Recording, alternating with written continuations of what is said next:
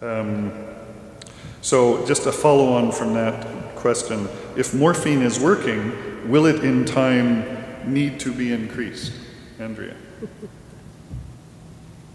If morphine is working, so if it's working, it doesn't... So we do a trial, it has a beneficial effect. I can now walk 2 miles every evening, and I'm within the watchful dose limit. I'm taking 100 milligrams of morphine equivalent throughout the day, and I've been doing this for 6 months. Will I, of a necessity, expect that within a year or two I'm going to have to increase that dose? No, not necessarily. Yeah, it doesn't happen to everybody. Some people are on the same dose for a long period of time.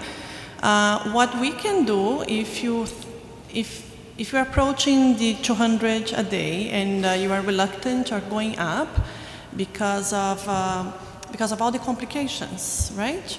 That we know, the sleep apnea, the hypogonadism.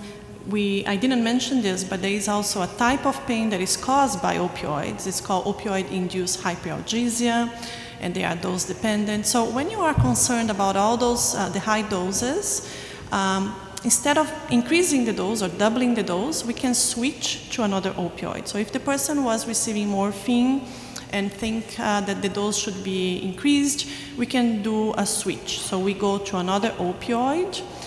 When we do this, we decrease the dose, we calculate the morphine equivalents a day, we give a discount of 25%, so we only convert 75% or 60% or 50% to another opioid. And then your body, when your body receives the newer opioid, it's going to say, oh, it's a new medication. I never saw this one before, and it's going to start all over again, so you get all the benefits again.